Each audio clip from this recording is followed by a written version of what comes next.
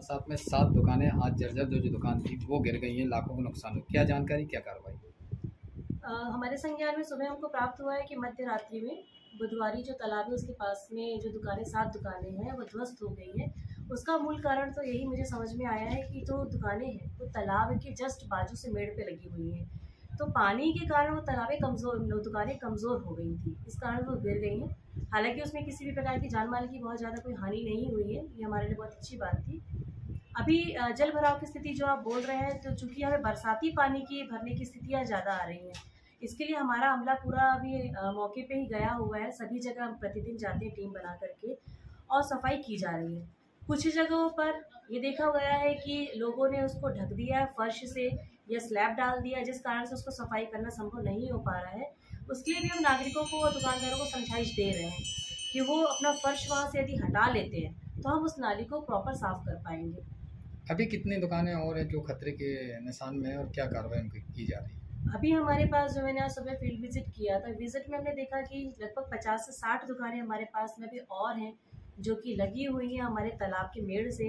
और इसके लिए अभी हमने नगर के अपने नगरीय निकाय के कर्मचारियों की ड्यूटी लगाई है। एक सहायक यंत्री, 2 हमारे उपयंत्री हैं और एक हमारा अन्य कर्मचारी रेवेन्यू डिपार्टमेंट का।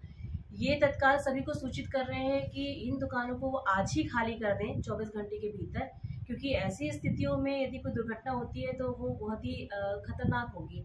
साथ ही हम लोग ने पॉलिटेक्निक कॉलेज को भी पत्र लिखा हुआ है कि वो अपने तकनीकी अमले को यहाँ पर भेज करके एक बार ये निरीक्षण करा लें कि ये जो बिल्डिंग्स बनी हुई हैं, इस बिल्डिंग्स की अभी क्या संभावना है, यहाँ हम दुकानें लगा सकते हैं, संचालित कर सकते हैं अथवा नहीं। यदि वहाँ से रिपोर्ट आती है कि हम दुकानें संचालित नहीं कर सकते, बिल्डिंग की स्थिति जो है बहुत ही खतरनाक है, तो वो सारे दुकानों को हम सील करके उसको हम ध्वस्त करेंगे और उसको रेनोवेट करके दूसरी दुकानें हम भविष्य में बनाएंगे। Thank you. गिरी हैं 7 दुकानें, क्या जानकारी उसमें और किस वजह से गिरी हैं वो? कांग्रेस की सरकार के समय का ये भ्रष्टतम उदाहरण है निर्माण का। जिस समय पर उनकी ही नगर पालिका में उनके ठेकेदारों के द्वारा ये निर्माण, जो कि बहुत ही कमज़ोर निर्माण कहा जाता था और जिसकी शायद बाद में भारतीय जनता पार्टी का शासन आया तो उसमें पेनल्टी भी इशू हुई हैं और कुछ कार्रवाइयाँ भी हम सब ने की थी।